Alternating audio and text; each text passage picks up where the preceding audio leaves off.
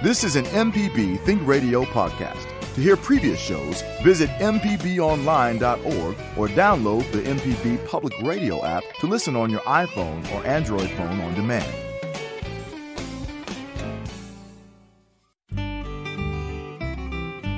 From MPB Think Radio, this is Creature Comforts. It's the show all about your animals and the animals around you. Kevin Farrell here with Dr. Troy Majure, veterinarian at the Animal Medical Center in Jackson, and Libby Hartfield, retired director of the Mississippi Museum of Natural Science. If you're planning to put up a birdhouse for some of our avian friends to nest in next year, now is the time to make your plans a reality by constructing and installing one or more nest boxes before the nesting seasons begin. Our friend Joe Magee is here to share tips about making your nest box and what birds to look for in December in Mississippi. Also, Dr. Majure is always ready for pet questions. Libby will join us to talk about your brushes with nature. Join our conversation this morning by calling 1-877-MPB-RING. It's 1-877-672-7464. You can email animals@mpbonline.org. And if you ever miss the Creature Comforts broadcast on Thursday, it repeats every Saturday morning at 6. So good morning. We'll start with Libby joining us from Oregon. Libby, what are the things that you're seeing on your latest trip out west? Hi. One of the things I thought I might mention is how many bald eagles we've been seeing. I imagine that we would be seeing bald eagles if we were in Mississippi, and I was kind of excited to see the number of bald eagles we have out here. We've actually seen two adult couples here in our neighborhood in one of the tallest evergreens, and that's been fun. We started watching them. It's a little too early for them to be nesting, but they're evidently feeding in the area. And then we saw one interesting thing with a bald eagle that I thought I would mention, and I've seen this before, but it's not something that we've talked about on the air. Bald eagle scavenging by the road. You know, we've been on the road a lot. It was about 6 days of driving to get out here. So, and really interesting driving because we went to so many different habitats. But one time we got really good looks at a bald eagle. We were on a kind of a remote county road close to a very big lake. So you would expect bald eagles to be there eating fish, but this bald eagle was eating a mule deer that had been hit by a car. You know, it was a roadkill, and he was sharing a carcass with a magpie. Now, maybe reluctantly sharing, I don't know. A magpie is not nearly as big as a bald eagle, but it's still a pretty big bird. It's kind of aggressive, but they were both eating, and they didn't mind if we slowed down there and had a good look at them. So that's something I guess that we kind of forget sometimes because bald eagles are so majestic, and we see them fishing and eating fish, which is what they love to do, but they're not going to pass up an easy meal, and carrying on the road, of course, is an easy meal, and it's probably very fresh meat. So he was definitely doing that, and you can see that in Mississippi, too, although I've not gotten such a close look at one in the past. You know, I do the bad thing about subscribing human things to animals, and to me, do you imagine the smaller bird worked up enough nerve to go up with the bald eagles and munch out on the carrion? So he probably was high on the hogs with his other bird friends, I guess, for doing that, and that proves if you sometimes get out of your comfort zone, good things will happen to you, I guess. Yeah, I think that's exactly right, Kevin. We all know that we shouldn't equate them with human emotions or human characteristics, but it's kind of hard not to. That's exactly what I thought about that magpie. That's a pretty gutsy little magpie there. Although, like I say, they're used to being top dog when they're in most environments. They're such a big bird, but with that bald eagle, he didn't mind. He looked like he was holding his own. They were just right there together. You know, Libby, this is Joe. Hey, Joe. Benjamin Franklin was opposed to having the bald eagle as one of our national symbols because it eats carrion, because of just what you saw. He was in favor of having the turkey, the wild turkey, as our national bird. And I can see some merit to having the wild turkey. They are absolutely beautiful birds, and I'm sure they're tasty birds, but wild turkey was, I'm sure, a primary food source in the colonies. It had to have been, huh? Right. Yeah, I think so. Well, that's curious, because I wonder what would have happened to Thanksgiving had the wild turkey been adopted as our national symbol. Would we be eating chicken maybe for Thanksgiving dinner? Without a doubt. Without a doubt, it would be chicken. I don't know. Now, that would be hard to pass up, a good turkey. National bird. It would. The other thing I guess I would say, if you're going to put human characteristics on eagles, the fact that they eat carrion and that they sometimes steal food from other birds, or compete pretty rigorously with other birds for food. They're adapted to how they have to live, and they're really good at staying alive. They do what they have to do to stay alive and feed their family. So, Libby, what's the weather like out there in Oregon? It's been, we've had some pretty weather, some sunny weather. I guess I should say pretty, because it can be beautiful when it's rainy.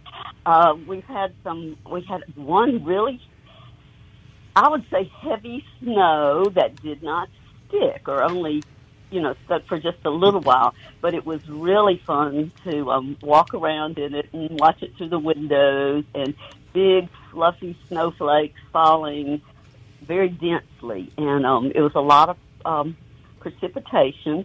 The good thing about snow like that is that it doesn't tend to run off like a heavy rain would. So you get a good coating of snow, and even if it melts pretty quick, that's great for your trees. And if you're a wine grower out here, we there are a lot of Pinot Noir grapes around us, and that's just the perfect kind of moisture. It hits them and slowly soaks in. Well, Libby, we always appreciate you joining us when you travel out to visit friends out there in Oregon, and we enjoy hearing the reports from some place in the United States that's quite different from Mississippi, I think. So we appreciate you always joining us via the telephone. Dr. Majure is on the line with us as well. And Dr. Majure, got a couple of pet questions for you. Let's start in Hattiesburg. Ellen has called in today. Good morning, Ellen. You're on the air. Go ahead. Hi. Thank you so much.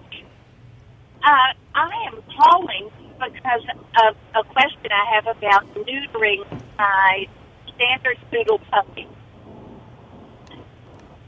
Okay. I read some information that advised owners to hold off neutering until the puppy is 18 months old. Go ahead, Dr. Majure. In other words, they're saying wait until they're 18 months old, year and a half. Is that correct? Yes. This varies. There's a lot of information out there for that, one way or the other. A lot of the, I think, male dogs are neutered too early. I would say a minimum, if possible, of around 6 months. And then depending on the breed, possibly longer. The bigger the breed, the longer I would wait. A lot of things have to enter in with this, and one of the things is an inside dog starts to mark its territory a lot of times when it's not neutered, and that can be a big issue if you have a dog that walks around and urinates on the couch or wherever. So I would say that the breed probably would dictate when you would have the dog neutered, and there's nothing wrong with waiting to a year and a half. Oh, wow. Thank you so much. I just wondered, if it would help some of his exuberant puppiness. And he's so big that it's hard for me to manage. But I don't want to jeopardize his health. Right, and there's a lot of controversy with this, so I would say that it's a personal choice. It should help some with his exuberance. On the other hand, I know neuter dogs that are as exuberant as they were before they were neutered, so that's not always a guarantee that it will make them less active, less exuberant.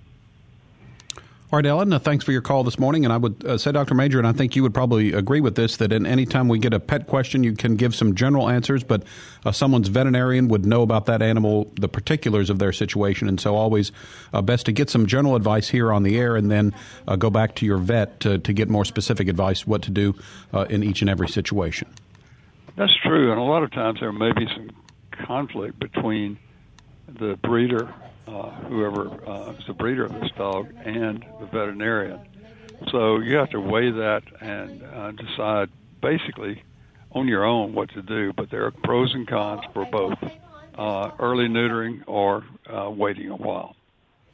Let's get one more pet question in before our first break, and it's James who's called in from Nashville. Good morning, James. You're on the air with us. Hello. How are you doing today? Good. What do you have for us? I am wanting to rehome a dog or go to the Humane Society, get a new dog. But I had a dog for 15 years, and my furniture is the old dog smell. So how can I actually... There's one or two pieces of furniture that I want to actually get rid of. So, but the rest, the carpet, things like that, I can't get rid of the carpet. So how can I actually bring the new dog in and make them comfortable with the old dog smell? That's a great question. I would say that most dogs will be fine with that, with the old dog smell. I would suggest, I don't know what size dog you're looking for, but certainly a large cuddler bed for the dog. That could be his own toys certainly would enter in, rather than having toys from the old dog. But I think in most cases, it's not that big an issue. It just depends on the dog. But certainly new bedding, and if you had to deep clean, that might help some as well. Especially the carpet and sofa, this sort of thing. But if you're going to get rid of some of the furniture, I'd say go on and do that, and that could help with the particular odor or scent. I suspect, though, that most dogs will tolerate pretty well, and best of luck to you. But just get plenty of new bedding, that sort of thing, and toys. And I believe this new dog, just hope for the best, and I certainly wish you the best. It's a great question, though. And thank you very much. Best of luck. Welcome. Thanks, James, for your call. This is Creature Comforts on MPB Think Radio, and it's time for our first break of the hour. We'll talk nest box construction ahead of the nesting season and what birds you can see and hear in December with our guest, Joe Magee. You can call with questions and comments. The phone number is 1-877-MPB-RING. It's 1-877-672-7464. Send an email to animals@mpbonline.org. Back with more after this. On Southern Remedy Healthy and Fit, you get information about foods you should eat to stay in good health and tips on how to stay active. I'm Dr. Josie Bidwell, host of Southern Remedy Healthy and Fit, and Associate Professor of Preventive Medicine at the University of Mississippi Medical Center. Listen to the show every Monday at 11 or subscribe to the podcast by searching for Southern Remedy with your preferred podcasting app.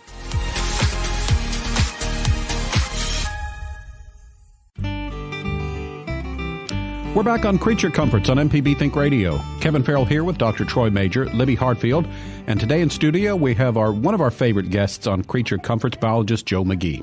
If you want to join our conversation with a question or comment, the phone number is 1-877-MPB-RING. It's 1-877-672-7464. You can email animals@mpbonline.org.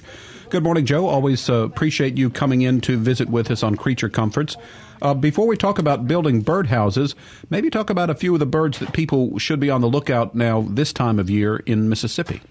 Okay, one small bird they might have been overlooking is a little bird called a ruby-crowned kinglet. It's about the size of a chickadee, more or less. Kind of nondescript, though. It's just sort of a olive gray color all over.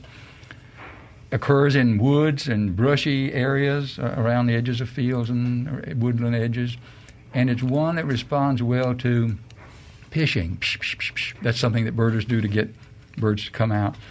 And it's one of those that'll come out and it'll hang around a while once you've done that. And if it's a male, he may display his ruby crown, the thing that they're named for, bright red feathers that he erects like a crest, briefly. Now that is the song that he's playing, the song of the ruby crowned crane. It's one of the most beautiful songs in nature, I think, but they don't sing this time of year. Can you find that scolding note they do? That's what you can really hear, and you can learn to count even ruby crowned kinglets that are around without ever seeing one. Has a very distinctive. It sounds like somebody winding up a little toy, one of the little wind-up toys. It's called a scolding note or a fuss note or alarm call, maybe. No, that's.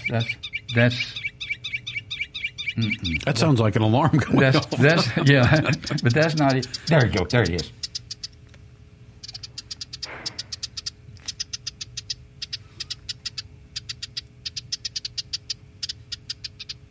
One of the most common sounds in the woods in Mississippi this time of year, or in the outdoors. I bet you could find some right here at this at the location of this studio.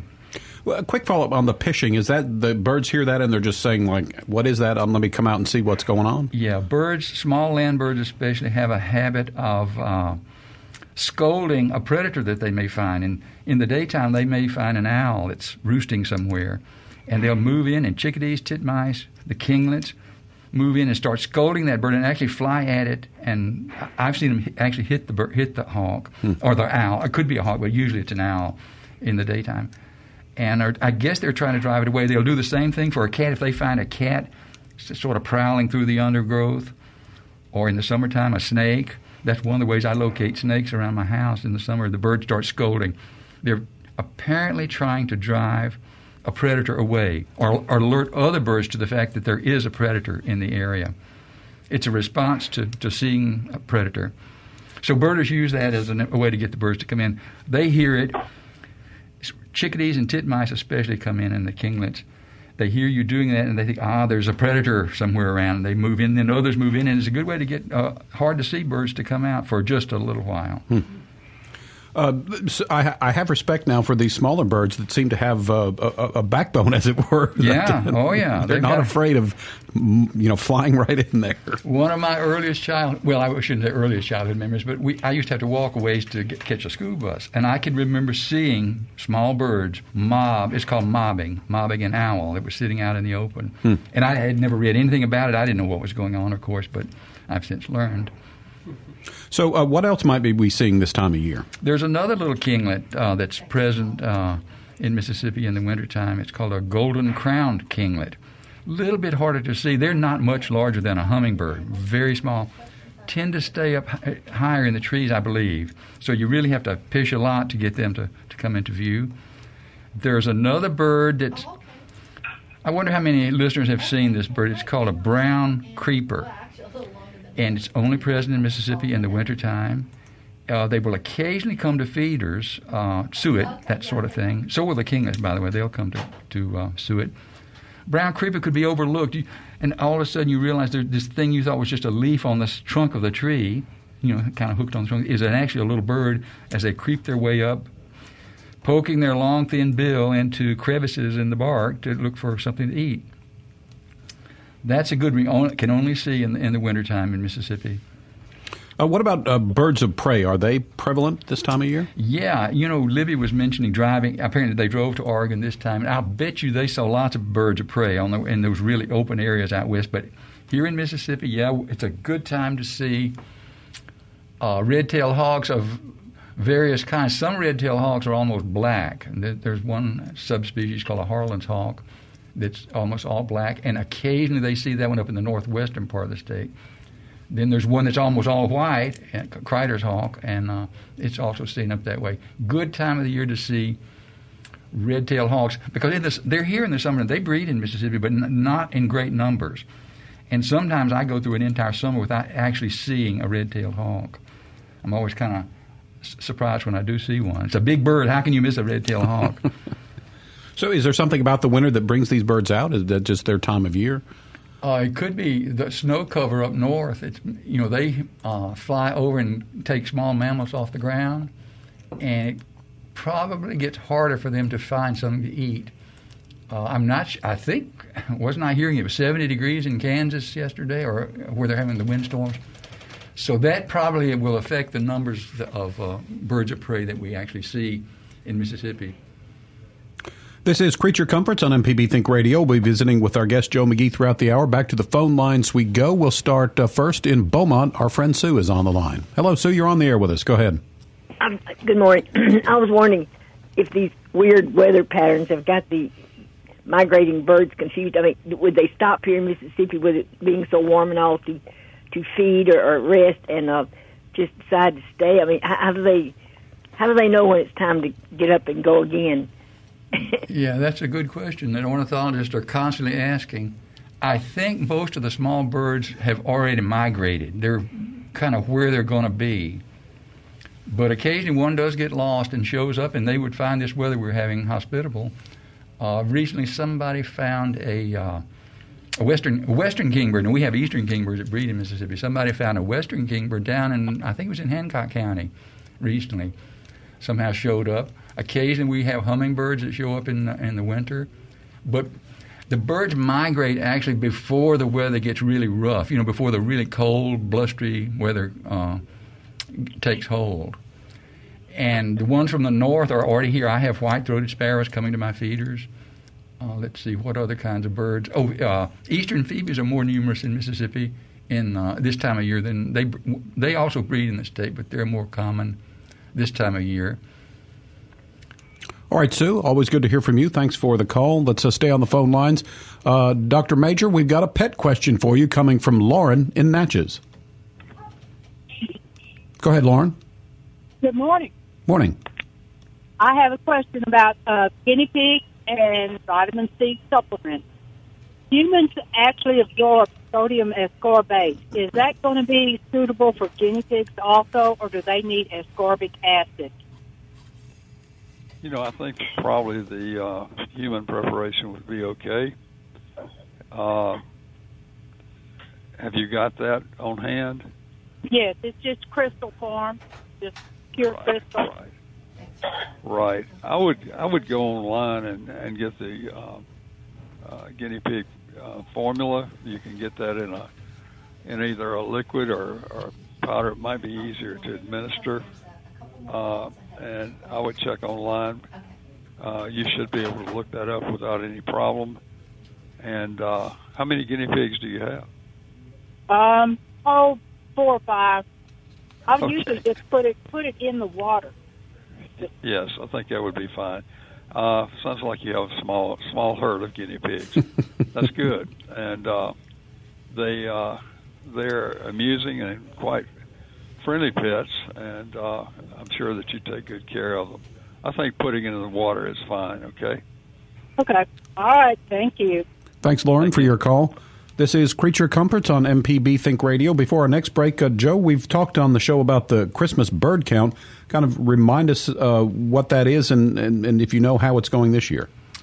I think it starts this coming Saturday, and it's something sponsored, or it originated with the National Audubon Society, and it's where local groups get out and count all the birds within an area of with a radius of, I believe it's 7.5 miles, 15-mile diameter. That would be the count circle. I'm not sure the specific dates. I think the one for the Ross Barnett Reservoir maybe is this Saturday, the 18th, but I'm not positive about that. But anyone could check, go online and check with the Mississippi Audubon to find out when they are. There must be about 10 or 12 Christmas bird counts in Mississippi. And they don't take place on Christmas Day. They start, like the Saturday before Christmas, which is this coming Saturday, and go till I believe the first Saturday after New Year's. And a group decides what's a convenient date for them to get out and count the wintertime birds. So, yeah, as you mentioned, if you're interested in maybe participating or just want to find out more about it, you could search for Audubon, Mississippi, and their website would have some information. Let's get one call in before this next break. Our friend Kathleen in Osika is on the line. Good morning, Kathleen. Good morning, guys. I have a question for the animal team right there.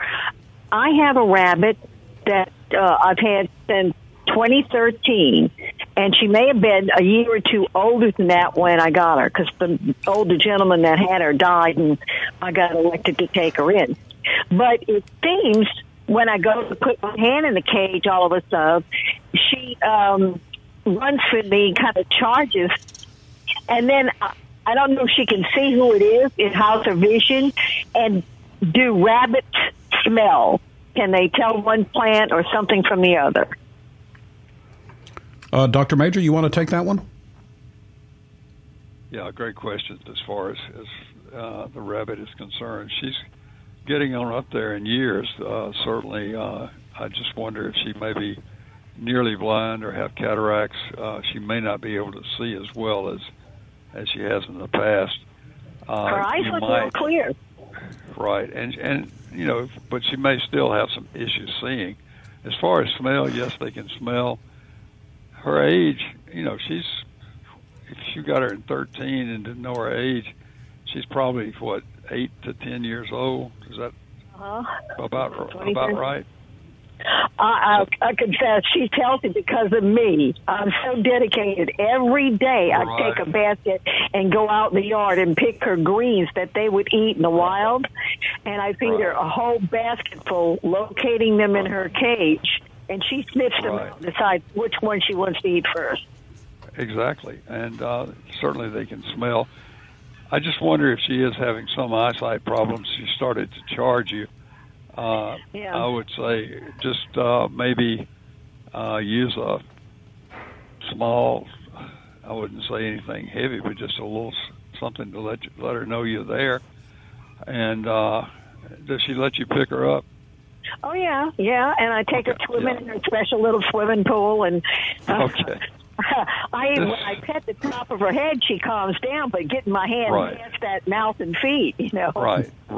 Sounds like you have a rabbit spa just about.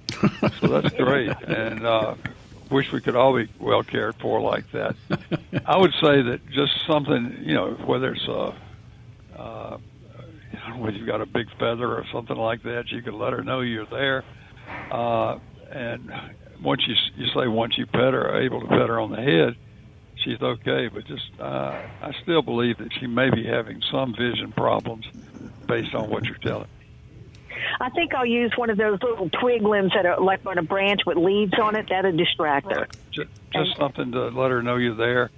And she may, I don't know if she's hard of hearing or not, but certainly small animals can lose their sense of hearing just like us larger animals can lose their sense of hearing. So she's geriatric. I won't say she's gone past her expiration date, but you've taken such good care of her that she should go on for a long time yet. All right, Kathleen, good to hear from you this morning. It's time for another break on Creature Comforts. When we come back, we continue talking with our guest, Joe Magee, and we'll talk about how a bird box can make your home a main attraction during nesting season. Also, Dr. Major will be here ready for pet questions, so call in with questions and comments. The phone number is 1-877-MPB-RING. It's 1-877-672-7464. You can email animals@mpbonline.org. Back with more after this. You're listening to Creature Comforts on MPB Think Radio. Kevin Farrell here with Dr. Troy Major, Libby Hartfield, and our guest in the studio today is Joe Magee. We're talking about birds. If you want to join our conversation with a question or comment, got some open phone lines at 1-877-MPB-RING. It's 1-877-672-7464. You can email animals@mpbonline.org. I'm going to talk about birdhouses and bird boxes in just a minute, but we do have Mikey on the line from Mobile. Good morning, Mikey. You're on the air with us. Well, Dr. Troy was saying, Jerry who? Anyway, the census thing, it's kind of uncanny how Sue and I get on the same wavelength and start thinking about stuff. From a previous guest, I learned that snakes have a very strong sense of smell.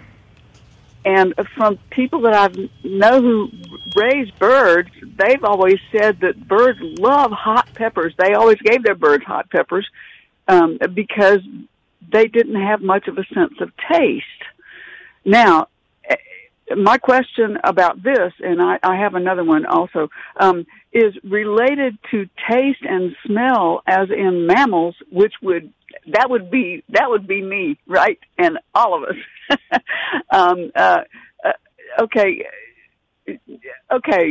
I'm just trying to see. I'm doing the best I can. I ain't no scientist, obviously. And my second question, the big question that relates to this, is that when you're doing your cleaning, which many of us are, because our houses stink at this time of year when you close everything up, the methods to both encourage and discourage. You encourage what you do want, which is a good smell and not mess with your pets, and discourage what you don't want, which are the uninvited, like the squirrels and the rats. Okay? Okay, so you're saying, what would you use to help with the smells, at the same time not cause problems with your pets that you have inside? Yes, sir. And that gets to be a problem. There's some safe odor things for pets. Febreze, for example, does in most cases does a good job. As far as deterring rodents and this sort of thing, that's a real problem. You've got cats, though, haven't you? Not anymore. Not anymore. Cats are the best deterrent for rodents that we have, maybe secondarily to snakes, but you don't want a snake in your house. There's a lot of things you can do. There may be some people that could give you better ideas than me, but one of those things, there are odor neutralizers that are available. For example, if you have urine spills from a dog, not urine spills, but urine on the carpet or the same, there are some things that you can get which would neutralize those smells, which would help a lot. As far as things to deter mice and other rodents, I think maybe somebody else could help. Joe may have some ideas about that. But you want to be safe from the standpoint of your pets that you have. As far as taste, it varies from species to species. I know that a lot of the birds, parrots, etc., they like to have the red peppers. Actually, they like those very much, and it is included in some of the commercial bird foods.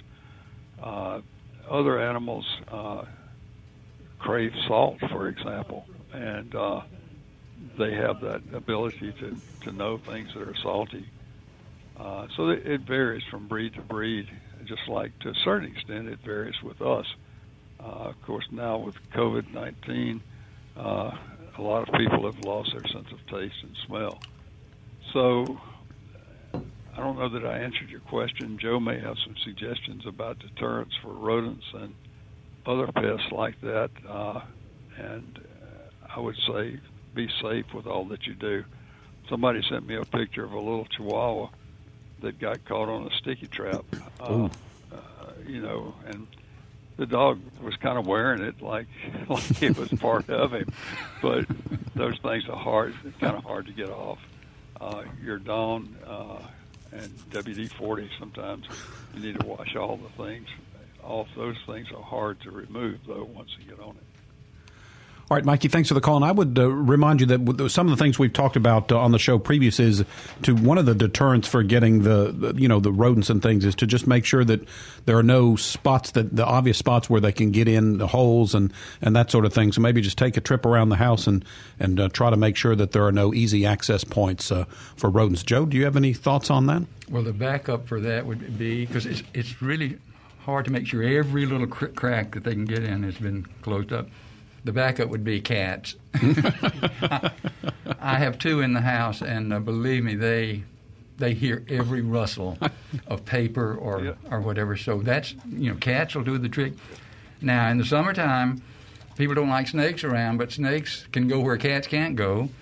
And, a gray rat snake will eat rats and mice. So that's something to think about. But you may be squeamish about those as well as the rats and mice.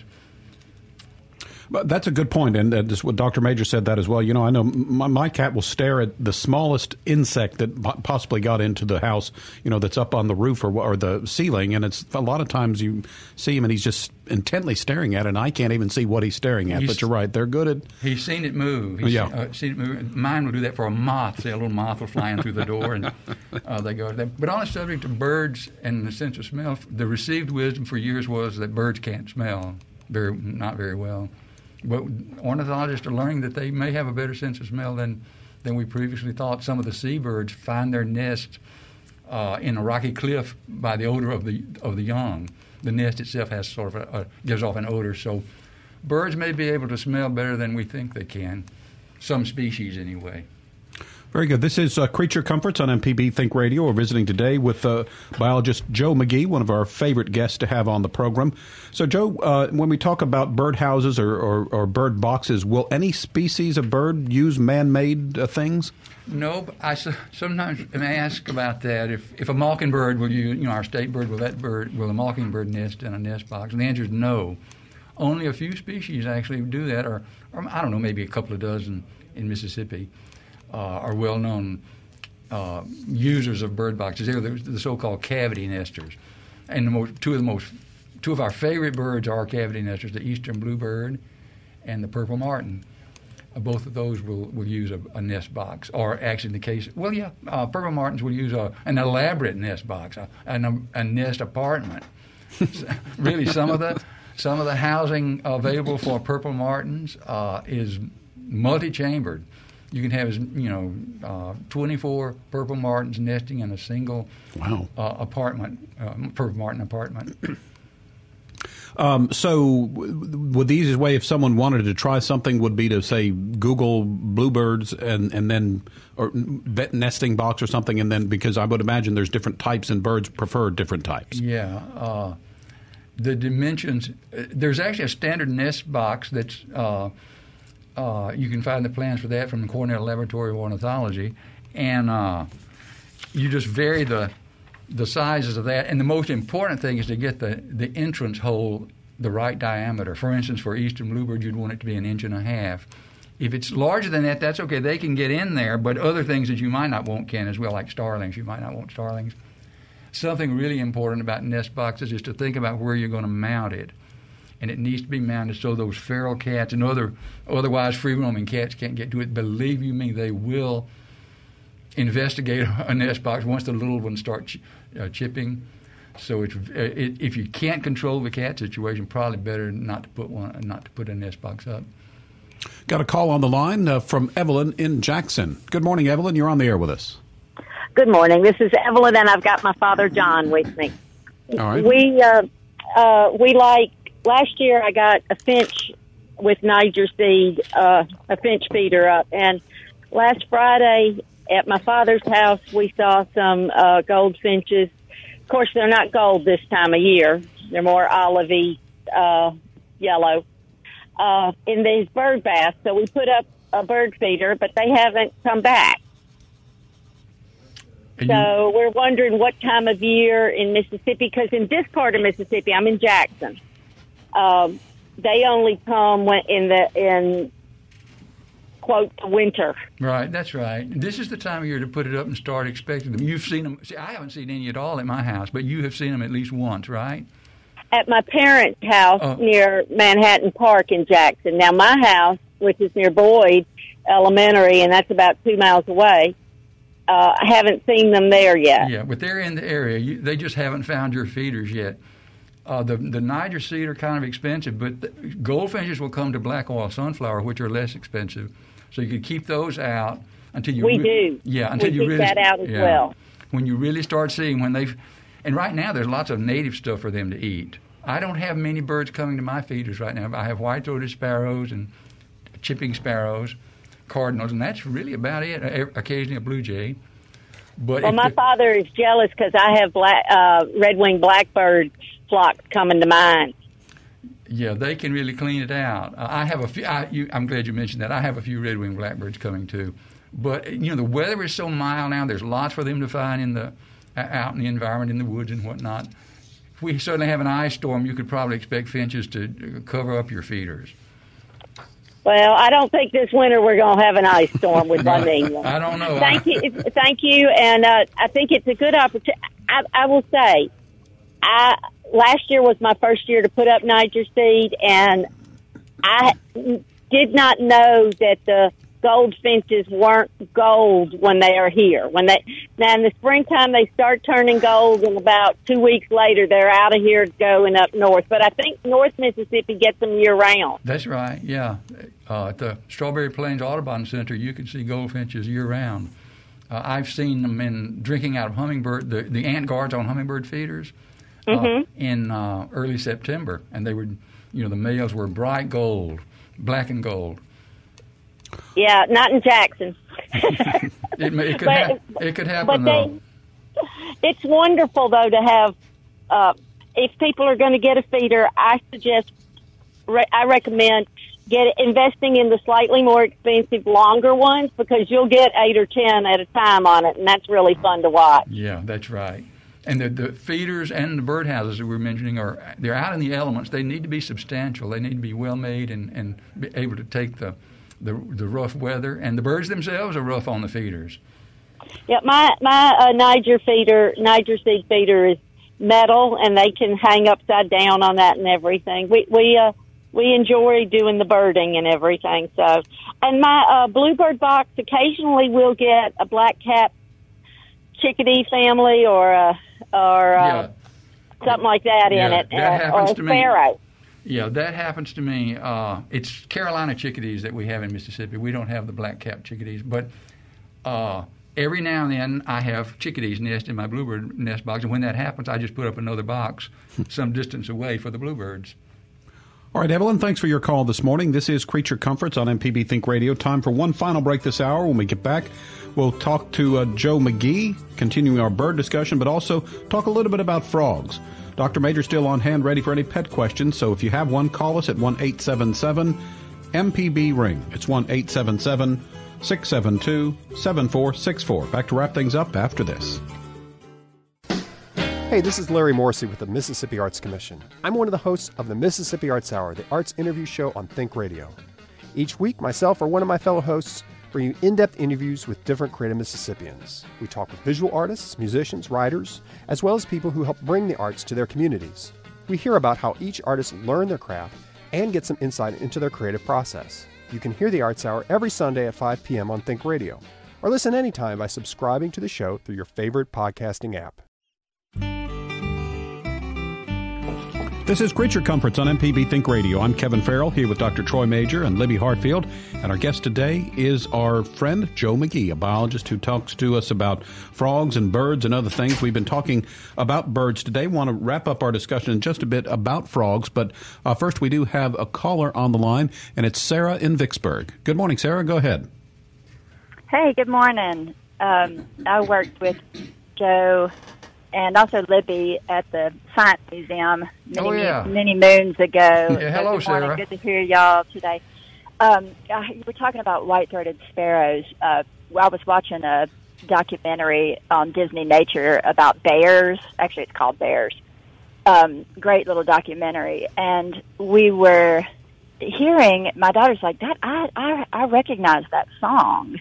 And it was, in fact, white-throated sparrows singing. I guess they were in Alaska in the summertime. And so we had a discussion about now we have these white-throated sparrows singing in our yard here in December.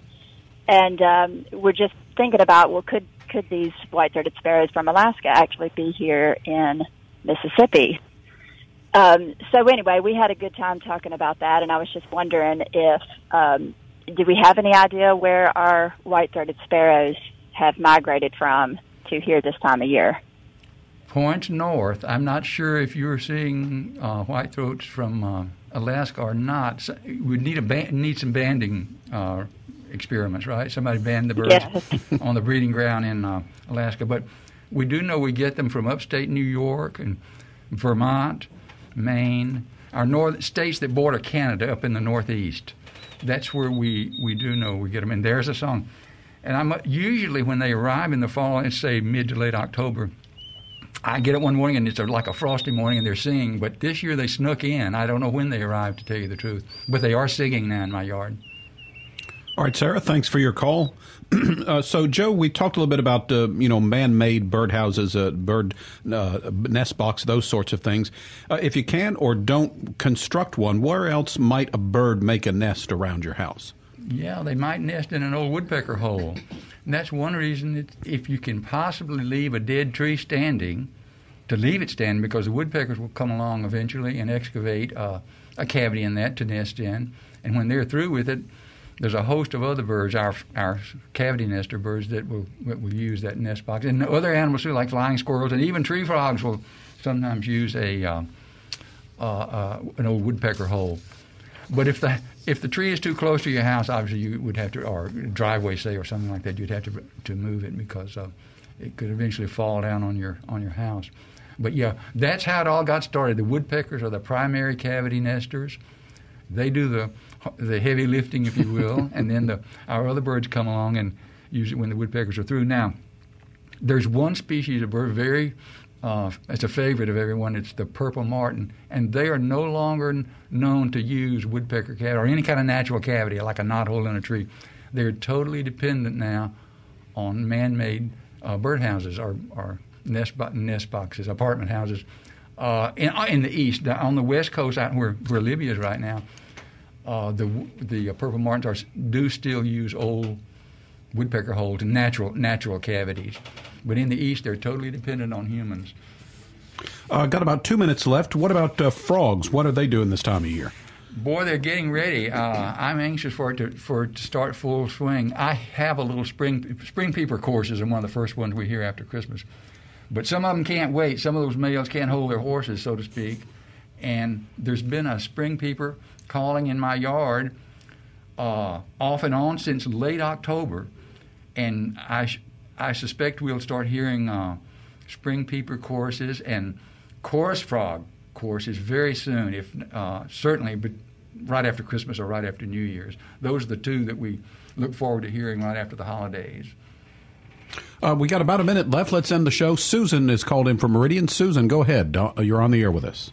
I feed my birds on an old 6x12 trampoline, so I get the squirrels too. But very quickly, this week, I saw 4 blackbirds that were so black, and when they would move, they turned blue. What were they? Mm-hmm. Those were probably grackles, common grackles. Were they kind of large, about the size of a about the size of a blue jay? Those are very likely common grackles. They have their feathers or their plumage is iridescent, and that's what you were seeing. Yes, and it was gorgeous. And sometimes if you're in an area where cattle are being fed, you'll see flocks numbering in the hundreds, if not thousands, or we're used to anyway. Common grackles, a neat bird. All right, Susan, thanks for your call. And Joe, as we wrap up, any resources if someone's looking to build a nest box? Well, one of the best resources is a Birdhouse book by Donald and Lillian Stokes. Cornell Laboratory even recommends this book.